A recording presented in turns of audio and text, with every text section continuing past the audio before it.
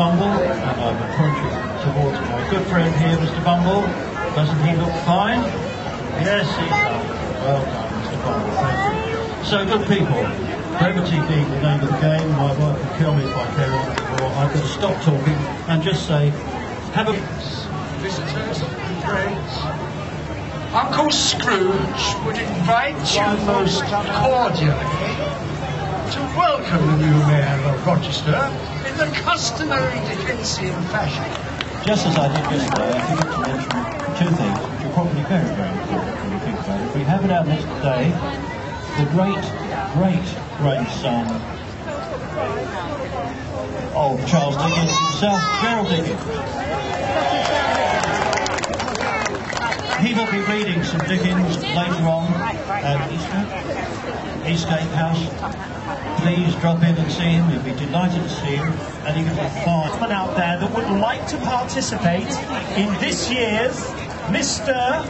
and separately Mrs. Rochester competition. Good afternoon, ladies and gentlemen. I will see you all in a second. We're going to carry on very shortly with our Punch and Judy show. And as I said, don't forget the photographic moment over on the merry-go-round. Hope you're having a wonderful day, ladies and gentlemen. The 30th Dickens Festival. Right, boys and girls, make your way back to the Punch and Judy booth area. Just clear that area a little. Down the stairs! What did I do? Oh, Judy! You won't shout for Judy, boys and girls, will you? Okay.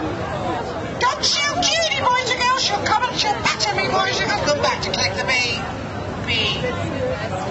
Where's the baby gone, boys and girls? Oh, you big snitch, I did nothing of the sort. Did Mr. Punch knock the baby down the stairs, boys and girls? Oh, no, I didn't.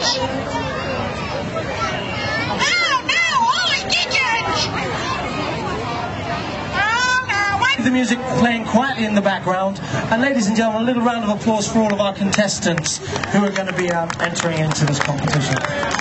Beautiful. And if I could just have a word with our contestants, ladies, as you wander around, if you can just try and keep your numbers displayed to the judges as best you can for most of the time, that would be much appreciated. Wonderful. Best dressed Victorian lady. Now the translation of the word lady might be slightly flexible as I look over my left shoulder. In fact, I don't want to look over my left shoulder. But here we are, we have some indeed very, very beautiful ladies. Hello. How are you, love? Oh, you look beautiful again this year. How many years have you been trying to win now? Not more than you care to mention. Beautiful. Still people having lots of fun. That's fantastic. And also, ladies and gentlemen, we have two very specialist judges with us on this particular competition, or the next row of competitions. Hi, girls. How are you? Having fun? What's your name? Tansy, what's your name? Tina, all right. Nice to see you. What do you think of the pretty ladies? Nice, aren't they? Our judges, ladies and gentlemen, I'm going to find out the names of our contestants very, very quickly. But our judges, on my left here, is a lady called Thelma Grove, and she's been a leader for a long, long time at the Dickens Fellowship. And she's an authority on Dickens and has travelled all around the world giving advice and helping everybody set up different exhibitions and things. And the lady on my right, with a wonderful straw bonnet, HMS Active, I believe it says. This lady is Janet Bird, and she has a reputation, especially in this area, of being one of the finest tailoresses, seamstresses that there are. And I know both ladies specialise in their skills. And our seamstress, Janet Bird, has handmade more than one or two dresses herself to a very high standard, so she's going to be looking for certain qualities in these dresses. The word that came out yesterday with the children's competition, the judges were looking for fresh and crisp. Those are the things, fresh and crisp.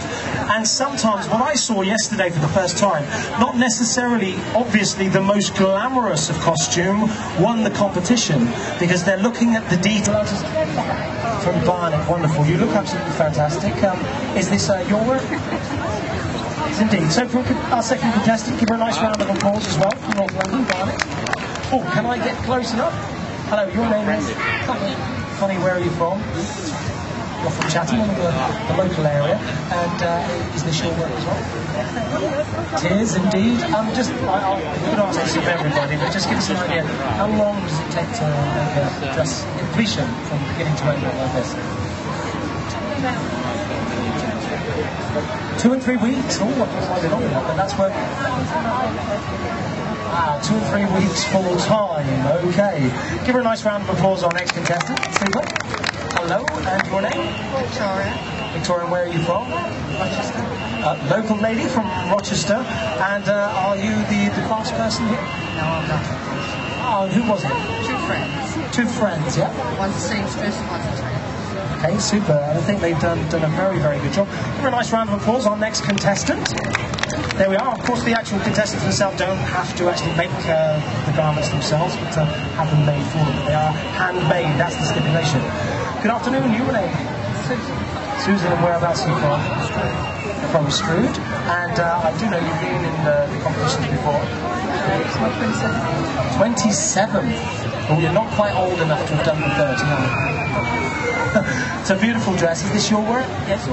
It is your work. Give her a nice round of applause, ladies and gentlemen. 27 years.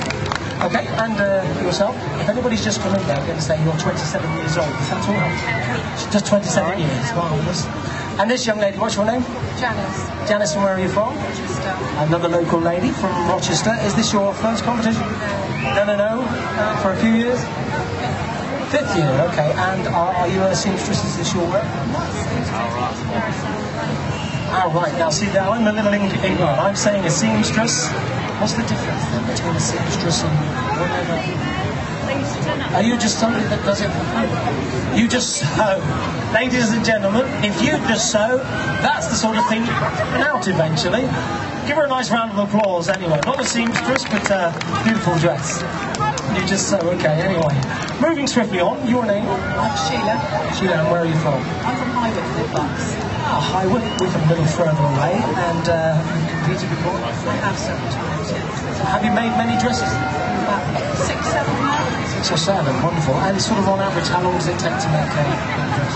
This one took 3 weeks of evenings and weekends. I do work full time. Work full time as well? Yes, okay, anyway, it looks wonderful. Give her a nice round of applause, ladies and gentlemen. Absolutely beautiful. Hello, your name is? Melanie. Melanie, and where are you from? Tame in Oxfordshire. Tame in Oxfordshire. Lovely, lovely, lovely. Have you travelled down specifically for the festival? I'm at uni in Canterbury. Oh, you're at uni? She's a uni girl. How's it going in Canterbury? What are you studying? History. History. So she's working on the side here, perhaps. Now, do you, as well as studying and travelling all this way, have you asked the work that's gone into this? I helped them in design, but I didn't make it. Right, okay. Who actually made it? Are they here today? That's my best mum over there. What's her name? Angela. Angela! Oh, she's gone shy. There she is. Hello, Angela. You've done a good job.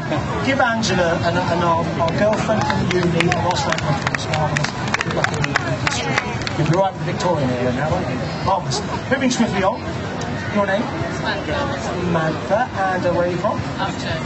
From Upchurch. Now, I recognise your face. You've been here a couple of times now. Yes, 18. 18 years? Does that mean years? No, I'm 21, but I've been here 4 times. Right, okay. I think she looks absolutely beautiful. Now, are you the seamstress or the sewer? No, my mum, Angela again. Oh, your mum Angela again. Well, she's been busy. You obviously don't work for a living. Just supporting these two. You've done a very, very good job.